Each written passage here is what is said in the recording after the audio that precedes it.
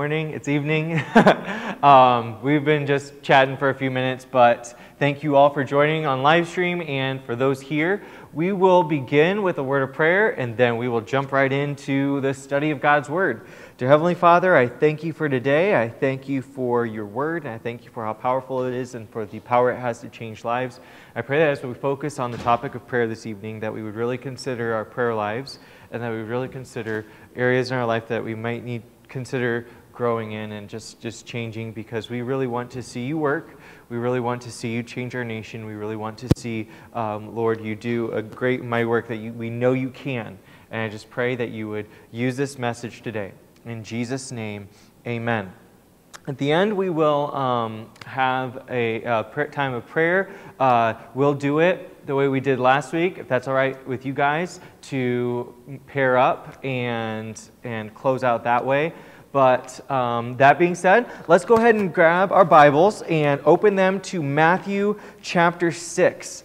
Matthew chapter 6. Maybe you are familiar with this section of the Bible, Matthew 5, 6, and 7. This is the Sermon on the Mount. This is the Sermon on the Mount. I'm going to move this down a little bit. I feel a little bit loud.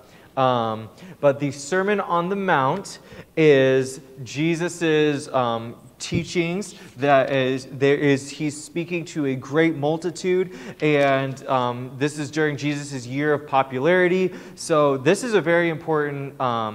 These are very important three messages, and I don't know. This is a lot of teaching. You can definitely do a series and spend several months on just the teachings of Jesus from these three chapters. Chapter 5 is the Beatitudes. Chapter 6 is where we're going to be today. And chapter 7 includes the Golden Rule. I was surprised when I was a teenager to find that, or actually I believe I was in college when I found out that the Golden Rule isn't just a general good rule, but is actually in the Bible. And that was really eye-opening for me. But in Matthew chapter 6, Jesus teaches about prayer. And let's begin. We'll read verses 1 all the way down, reading until verse number 15. Matthew chapter 6, Matthew chapter 6, verse 5, beginning in verse 5, not in verse number 1. The Bible says, "And when thou prayest, thou shalt not be as the hypocrites are, for they love to pray, standing in the synagogues and in the corners of the streets, that they may be seen of men. Verily I say unto you, they have their reward. But thou, when thou prayest, enter into thy closet, and when thou hast shut thy door, pray to thy Father which is in secret. And thy Father which seeth in secret shall reward thee openly. But when ye pray, use not vain repetitions as the heathen do, for they think that they shall be heard for their much speaking. Be not ye therefore like unto them, for your Father knoweth what things ye have need of before ye ask him. After this manner therefore pray ye, Our Father which art in heaven, hallowed be thy name. Thy kingdom come, thy will be done in earth as it is in heaven. Give us this day our daily bread, and forgive us our debts as we forgive our debtors. And lead us not into temptation, but deliver us from evil. For thine is the kingdom, and the power, and the glory forever. Amen." We're going to stop there in verse 13. And this passage is all about prayer, and Jesus teaches us how to pray. What I found very interesting, if you like, you could come on in, brother.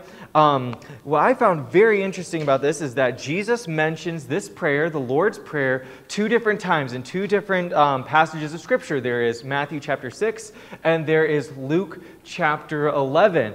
And in Matthew chapter 6, this is part of the Sermon on the Mount, when Jesus teaches the multitudes, the crowds, how to pray. And certainly that is something that the multitudes and crowds ought to know. Everybody ought to know how to pray to God. But in Luke chapter 11, Jesus Christ finishes praying, and his disciples had just been watching him pray. They had just seen Jesus pray, and they were amazed by Jesus' prayers. I don't know what Jesus' prayer life would have been like, but knowing that he's God, it was probably pretty impressive. He probably was humble. He probably was not arrogant. He probably knew what he was praying for and was just an amazing example. And those disciples, in that awestruck moment, seeing Jesus pray, asked Jesus, Lord, teach us to pray. And this multitude, they didn't have the chance to ask Jesus to teach them to pray. But what's interesting is that the Sermon on the Mount is before the other story, which means that Jesus taught them how to pray from the Sermon on the Mount, and the disciples were there, and then later, when they realized that they didn't know how to pray, they saw Jesus praying, they were amazed by it. Jesus repeats his instructions. He tells them what to pray for and how to pray. Now, by now, you have, I don't know how many years you have been saved or how far along the Christian life, but if you will oblige me for the sake this evening, if you'd like to raise your hand or just say it out loud, you probably know what prayer is, but what is prayer? What would you say if someone asked you, well, what do you mean prayer? What does that mean? What would you say? What is prayer? Would anyone like to share? It's talking to God. That is exactly correct. Prayer is speaking or talking to God. What else is prayer? What is the purpose of prayer? Or what else is prayer? What would you guys say? When I teach the teenagers, I pick out specific people. But besides talking to God, what would you say prayer is, Mr. Phil? Prayer is fellowship with God. You enter into a personal fellowship and witness with God, just a one-on-one basis. There you go. That's very good. It's fellowship. It's building a relationship. I wrote also, prayer is asking God for things. It can be bringing requests or sharing what's on your heart, but ultimately it boils down to talking to God and having fellowship with God. And we know what kind of things to ask or pray for, praying for specific needs, etc. But if you're like me, you might not be. You might be more of an extrovert than I am. I struggle with communication. You say that doesn't seem to be the case. You preach all the time. But the truth is that I tend to be more of an introvert. I don't necessarily like being the center of conversations or the center of attention. And I don't necessarily always enjoy conversing, etc. And that becomes an issue sometimes with Harmony. Harmony wants to talk, and I'm not always wanting to talk. I don't always want to have a deep conversation or whatever. And maybe you know what that's like. Maybe you can relate. But in order to have a relationship, there has to be communication. Now, God has given us His Word, and He speaks to us through His Word. He speaks to us through experiences. He tries to teach us things. He speaks to us sometimes through messages. God speaks to us in various different ways, but the way we respond is through prayer. That's how we talk to God. And we want to ask ourselves, how is my relationship with the Lord doing? Am I growing in grace? That is our theme this year, to grow in grace and in the knowledge of our Lord and Savior, Jesus Christ. And when it comes to our prayer life, when it comes to our relationship with the Lord and talking to God, how is that going? Jesus, or before I get there, I just like to ask, a Christian should pray because it's how we talk to God, and it's because it's how He can answer our prayer requests. And the question or the reason for this message is, do you want to talk to God? Do you want to ask Him to answer your prayer requests? The only way for that to happen is to pray. And if you don't pray, the question would be, well, why not? And I would like to ask, just go around, what could be a reason somebody would give for not praying? In other words, I don't pray because of this. What would you say, Mrs. Winger, if you had to say? Probably personally, it's interrupted schedule. Interrupted schedule. When I have company in the house, or, when things are off, I tend to pray less. Certainly. In an organized way. And that's something I wrote down, that when we do not plan it, or whenever our schedule interrupts, I think that is a very real thing. What could be another reason that we don't pray, or that somebody would give, I don't pray because of this? What would you say, Mr. Bob, is a reason somebody would give not to pray? The They're not comfortable with it. That's exactly, some people feel embarrassed or nervous. Even if they're just praying by themselves, it is weird or awkward. Would anyone else like to share a reason why they think somebody would not pray? You could say either disbelief or lack of faith. Some people believe either, God doesn't hear them, or God's not going to answer it, or, why would God answer it? That is exactly correct. Wow, that's very good. That they have a lack of faith in God that He's hearing or that He will or can answer. That is very true. And for a lot of those are reasons sometimes we struggle with praying, and some people give the reason that they don't know how. They say, well, I've never done it before, I'm a new Christian, or even if they're not a new Christian, they've never really delved into it. Some people, it's similar to what you said, Brother Phil, is that they don't want to. And that would not quite be true if you're a saved believer, because as a saved believer, your soul desires, who you are, does want to do what's right, and it does want to pray. So when we think we don't want to, that's our flesh speaking, and it's not telling us the truth. And what Brother Bob said, I wrote down as far as it's weird. Well, when I was 8 or 9 years old, my mom taught me how to clean the bathroom for the first time. She said, it's about time you learn how to clean the bathroom and help take the load off of your older siblings. So my mom showed me the cleaning supplies, and she taught me how to scrub down the sink. And if we're real, cleaning the bathroom is not a difficult endeavor. It's not hard to do. It's not hard to figure out. But as an 8 or 9-year-old, I really didn't want to clean the bathroom. So I really didn't do a very good job. And when my mom said, well, this is still dirty, I would say, well, I don't know how. Well, my mom took the time to show me how. And I just didn't want to, but eventually I began doing that. Eventually, she taught me how to clean the shower. She taught me how to clean the shower, and same thing. I was lazy. I didn't want to add that to my plate of responsibilities. Hey, my sister Kim, hey, she can do that. I don't want to have any part of that. But so I would say I don't know how. And when we can come to prayer, we could come with the attitude that we don't know how. But the truth is, it is not incredibly difficult, and Jesus actually guides us to how. And it's not so much about can we learn how, it's about will we. It's about do we want to. And Jesus, in this passage, answers some questions about prayer. He answers and he responds to some of those excuses that we give for not praying.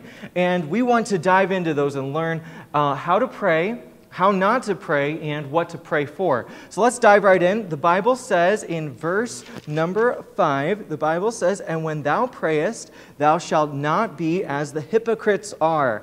Now the hypocrites is referring to the scribes and Pharisees, the religious rulers. The Bible says that the hypocrites, they love to pray, standing in the synagogues and in the corners of the streets, that they may be seen of men. The purpose for their prayers is to get people's attention, to draw people's attention to themselves. That is why they pray. I don't know if you have ever been in a prayer group where somebody just waxes eloquent in prayer. They just talk and talk and talk, and they just sound so spiritual. And when we have to be very careful, especially in a group setting of prayer, that when we're praying, we are not praying so that other people are impressed or look at us and think that we are so spiritual, but that we are truly praying to God. You see, lots of people pray. We don't want to pray incorrectly, and we certainly don't want to be hypocrites. The purpose of prayer, as we said at the beginning, is to pray to God and bring our requests to Him. Whether those requests are difficult scenarios or we're going through health needs of people we know, etc. We could go on and on about what specific prayer needs we have.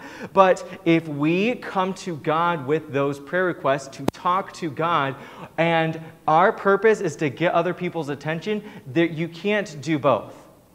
You can't both seek other people's attention and respect and also be praying to God. It's really, the prayer to God is meaningless. The Bible says this about those that pray, standing in the synagogues and the corners of the streets.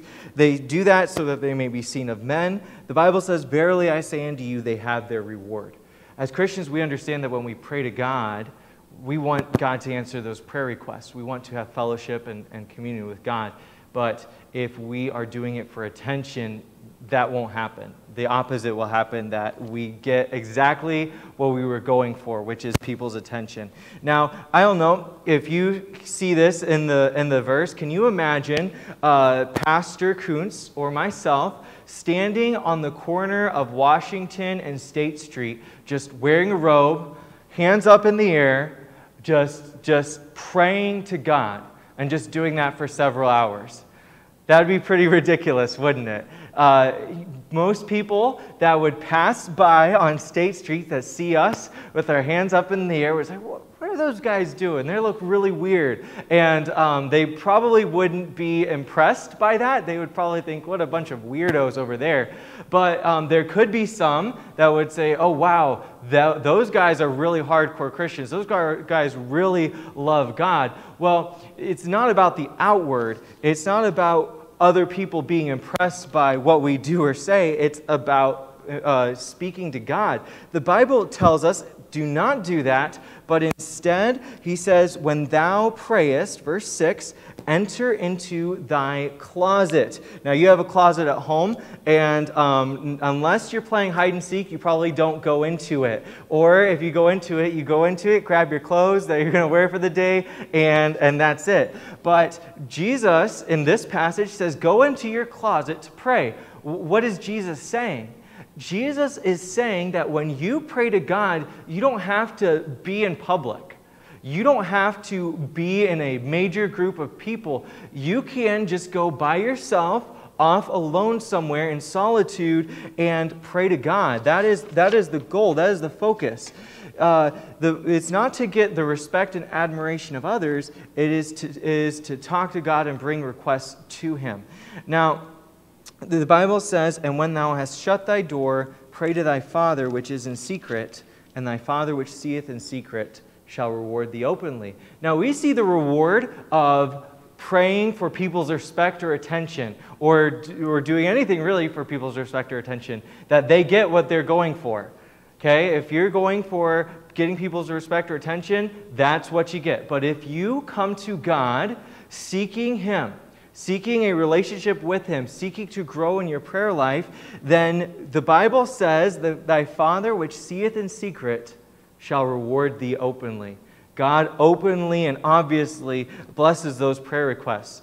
The second instruction of what not to do, Jesus says in verse number 7, but when ye pray, use not vain repetitions, as the heathen do. I think it's very interesting that Jesus specifically says, as the heathen do. Now, what is a vain repetition? Well, maybe you're familiar with repetitions like, God is great, God is good, let us thank Him for our food, amen. And before meals, sometimes the kids just say that little chant. Or what my grandpa said with me a couple times was, Lord, I lay me down to sleep, I pray the Lord my soul to keep, and if I die before I wake, I pray the Lord my soul to take. Now that prayer is almost asking God to save you every time that you go to bed. But the point is that it is a vain repetition. It is just repeating the words. Now, for me and Harmony, I have to be careful when I pray for food, for meal, and ask the Lord's blessing. I say, Dear Jesus, please bless this food of my body. Amen. In Jesus' name, amen. And it can just be words. It can just be what we do, what we say. It could just be a vain repetition. Another example is that Catholics pray the rosary. They pray Hail Mary several times over and over. They include the Lord's Prayer in this, but their minds are somewhere else. Why is that? Because their words, they're just being repetitive. They're just saying the same thing over and over again. That doesn't work in a conversation. If I just said, hi, Mr. Phil, hi, Mr. Phil, hi, Mr. Phil, hi, Mr. Phil, we'd say, what is wrong with you, Tim? Why can't you just be normal and just have a normal conversation? But the fact is that the heathen do this, and as Christians, we have to be careful not to pray using vain repetitions. Now there is a difference between praying a prayer request and a repetitive prayer. Now, some people have prayer requests for people to get saved, and they pray for those prayer requests over and over again because they really do care about that person accepting Jesus Christ as their Savior, or somebody that is sick and they repeat that prayer request. Repeating a prayer request is not the same thing as a repetitive prayer. But the idea in this verse, the Bible says, "For they think that they shall be heard for their much speaking." They think the more I say Hail Mary or the more I say the Rosary, that God will answer my prayer request, God will hear my prayer more if I say more prayers. And it's not about the quantity of prayer, it's about the quality of prayer. It is about consistently coming before God. Now, when it comes to prayer, I wanted to say in the introduction that sometimes my struggle with prayer is that I am not necessarily very structured with it. What do I mean by that? Well, I do not necessarily have a point in time every single morning or day that I pray. I pray bullet prayers when I'm in the car or when I'm thinking about something. I pray often, but I do not have a specific time set aside. So that is something I can be transparent as far as what my struggle is with that. But Jesus says, do not use vain repetitions. The Bible says in verse 8, "Be not ye therefore like unto them, for your Father knoweth what things ye have need of before ye ask him." The Bible says, "Cast all your cares upon him, for he careth for you." That's found in 1 Peter 5:7. And the idea is that the reason why we should come to God and share prayer requests with him is because God cares about you. He loves you. He cares about what's on your heart. He cares about what you're going through. And he also knows what you're going through. God is omniscient. He knows everything. He knows your heart. He knows what you've been going through. He knows exactly what prayer requests you're about to pray. He knows exactly what you're trying to communicate. The Bible says that the Holy Spirit helps. He kind of sorts those prayers out. But when we pray to God, sometimes we're overwhelmed. Sometimes we're going through a really difficult time. And when we pray to God, it can be difficult to even speak. It can be even difficult to share what's on your heart. But God already knows. I don't know if this is making sense. Here's a picture of this. Whenever I tell a story, sometimes I'll miss a major detail. Has that ever happened to you guys? Where you missed a major detail of the story? And so the person who's listening was like, that story doesn't make any sense because you just left out a major part of that story. And so you go back and you explain that one major part. Well, if you leave out a major part when you're telling God about one of your prayer requests, God already knows the missing part. You don't have to say everything perfectly to God. God cares more about your heart than the perfection of your approach. And God wants you to come to him. He definitely wants you to pray to him. Now, in youth group and at our church, we pray before starting services Wednesday and Sunday. That's the first thing we do. And those prayers can become habit or just routine. They can become repetitive. The real question would be, well, why do we pray when we start? Is that just because we're supposed to do or what we always do? But the idea is that when we pray, we're not just doing it out of a vain repetition or to impress other people, but because we're praying to God, because we want to bring our requests to him. Now, like I said, prayers don't have to be perfect, and you don't have to say everything correctly. That being said, the question becomes, what are we supposed to pray for? First question was how not to pray, or how to pray in a sense. But the second question would be how not to pray. I considered bringing a whiteboard up and drawing this out. But maybe if you can just picture in your mind with me for a moment, you will be able to see this. The Bible says, what are we supposed to pray for? Verse number 9, after this manner pray ye, Our Father which art in heaven, hallowed be thy name. Hallowed means holy. Now, in the Old Testament, there was what was called the holy place, which had the Ark of the Covenant. It had the Holy of Holies. And the temple, if you can picture a big rectangle, there was a court for women. That was where the women could go, and they could not go to the men's court. So there was the court for the women, there was the men's court, there was the priest's court, and there was the Holy of Holies. Now, the holy place. And the holy place was divided in half by a veil. And on the other side was it was divided by a veil. So once a year, the high priest would bring a sacrifice to pour onto the Ark of the Covenant, and that would only happen once a year, that they would come before God. Now, they often did sacrifices, but only once a year would the high priest come before God. And when Jesus Christ died on the cross, the Bible says that the veil was ripped in two, which signifies that for us as believers, as saved Christians, that we have access to God, that we can come before God. And the Bible says that after this manner, therefore pray ye, our Father which art in heaven, hallowed be thy name. Our God that we worship, that we believe in, is a holy God. He is pure, righteous, and holy.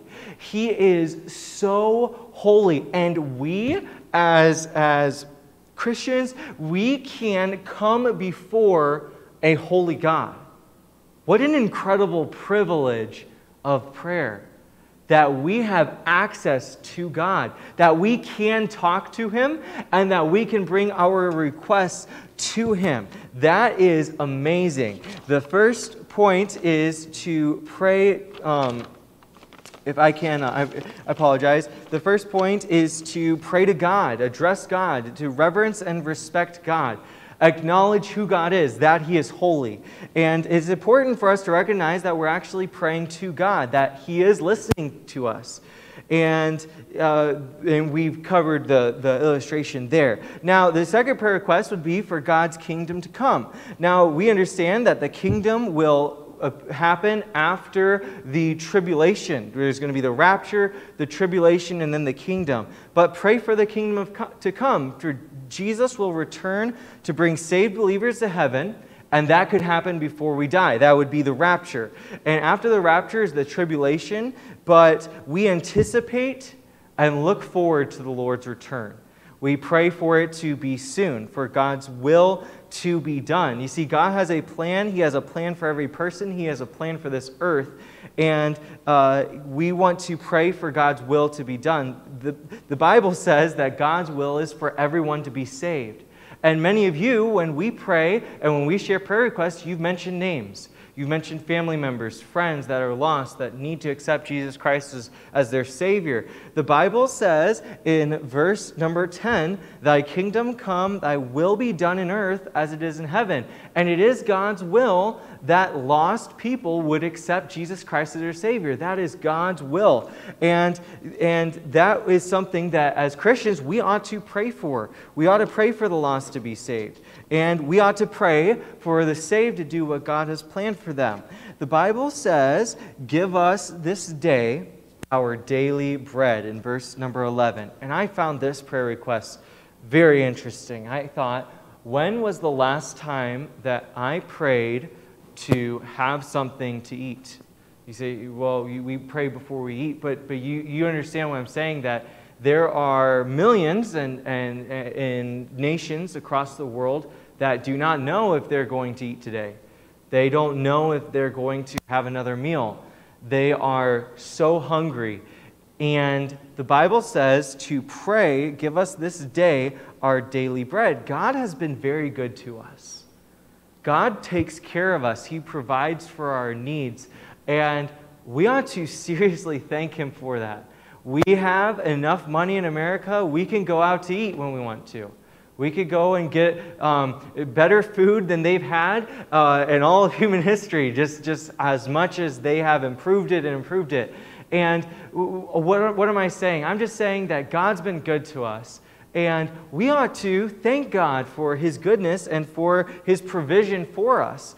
God provides for the birds. God takes care of them, and God provides for our needs. And when we have needs, when we are going through a little bit of a dry spell, if you will, where we're struggling, we have needs that are not being met, we ought to pray for the Lord to help provide those for us, that for our daily needs.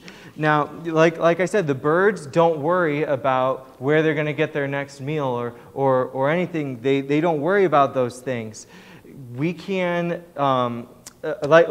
we've covered this point, but the fifth letter is to forgive us our debts. And when I look at the word debts, when I looked at this, it confused me. Is God saying just that we would abandon all of our debts that we have?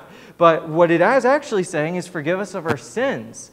Forgive us of our sins. The Bible says in 1 John 1:9, if we confess our sins, He's faithful and just to forgive us our sins and to cleanse us from all unrighteousness. So when we do wrong, we pray to Jesus for forgiveness. If you are here and you've accepted Jesus Christ as your Savior, Jesus Christ forgave every sin that you've ever committed, past, present, and future. But when we sin after accepting Jesus Christ as our Savior, sin is a wedge. Sin separates us from God. Sin harms that relationship. Sin can keep you from the Bible. There's a saying, sin will keep you from this book, or this book will keep you from sin. And there's also that when you are in sin, that it will separate you from God. You will not want to come to God. You won't pray. Things like that. And when we do wrong, we come to God and get it right. We confess those sins, not to be forgiven again in the sense that to have our sins forgiven so that we can go to heaven. We don't need to get saved again. If you're saved once saved, always saved. But if you've sinned afterwards, then that is the purpose of this verse, to confess our sins, is to clear up that relationship. And God wants us to have a relationship with Him, but sin makes it impossible. Now, the Bible says in verse number 12, and forgive us our debts as we forgive our debtors. The principle is to help us to forgive other people for their sins when they do wrong things against us. And when people do wrong things against you, it can be really difficult to forgive them, to let it go, to overlook it, or to let go of the bitterness that maybe you feel toward them. But God says in Ephesians chapter 4 and verse number 32. I'm going to turn there and we'll read that together. The Bible says in Ephesians, I cannot turn there. Ephesians chapter 4 and verse number 32. And be ye kind one to another, tender-hearted, forgiving one another, even as God for Christ's sake hath forgiven you. The foundation or purpose for forgiveness or reason for it is because Jesus Christ has forgiven you. So we want to forgive other people for the sins that they've done wrong to us. Now, we're going to turn back to Matthew, and we're going to finish this passage up. There are two points left. The letter G, or the seventh prayer request that we are to pray for as believers, is to pray for... is to pray and lead us not into temptation, but deliver us from evil. The Bible teaches that God does not tempt us. He does not entice us to sin. But the principle is that when we go through temptations or when we go through trials, difficulties, that the Bible says to pray that we wouldn't go through those things. I found that very interesting as I was studying for this message, that God says, don't lead us into temptation. Sometimes we could think, oh wow, the people who go through the most intense trials are the most spiritual. And there are certainly examples of people who have gone through incredibly difficult situations and have really responded in the correct way and turned to God in spite of whatever they were going through or whatever happened. And but Jesus says, pray that we wouldn't have to go into those trials. Pray that we wouldn't have to. Now, trials, we understand trials do make us better and stronger, but Jesus says to pray that we wouldn't experience those difficult trials. He uses those things for good, especially trials. Sometimes he tests us like he tested Abraham, and many of you have been through probably more tests and more difficult tests than I have been through yet. Yet, the Bible, he asks that we would pray that we wouldn't experience those trials. I think that's very interesting. The Bible says, and lead us not into temptation, but deliver us from evil. When it says deliver us from evil, what I found in my study, this is saying deliver us from the evil one. This is saying delivering us from Satan. The context seems to indicate that Jesus is referring to Satan. And we understand that Satan hates us. He hates everything about the Lord. He wants the worst for you. He wants the worst for me. And he's like a roaring lion trying to devour us, the Bible teaches. And you can pray to God to help you overcome Satan. God can deliver you from his attacks, from his deceit and lies and tricks. Now, we've discovered what God says not to do with prayer, and we've discovered what the Bible says about how to pray. And these verses are very powerful verses. I challenge you, maybe take some time tonight, read these verses through again, what Jesus says about how to pray and how not to pray. But like I said at the very beginning, the disciples didn't get it when they heard it the first time. They were in a Sermon on the Mount, and that sermon had so much content.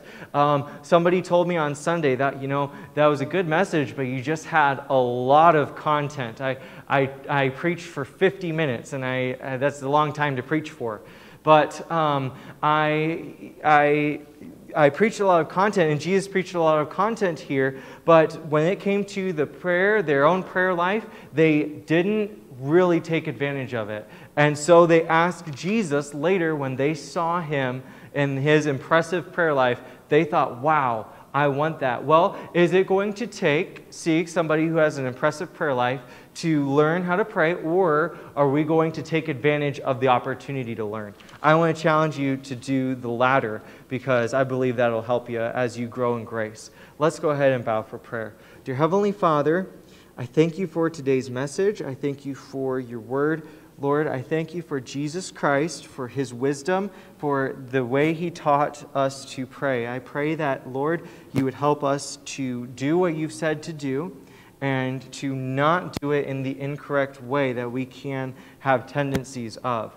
I pray that, Lord, you would help us to have faith, believing that you can answer the prayer requests that we have, and that we would take advantage of the opportunity we have to come to you, to come to a holy God in prayer.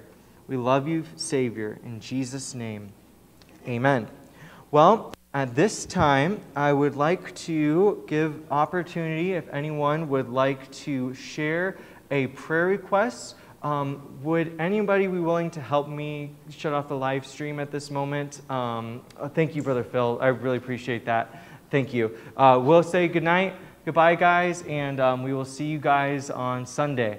So thank you for joining us.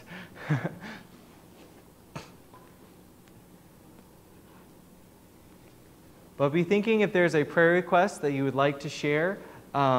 We would like to share those and pray for them if possible. On OBS, have you done this before, Brother Phil? No, it's off. I'll just read it. Oh, perfect. Thank you. Thank you. Okay.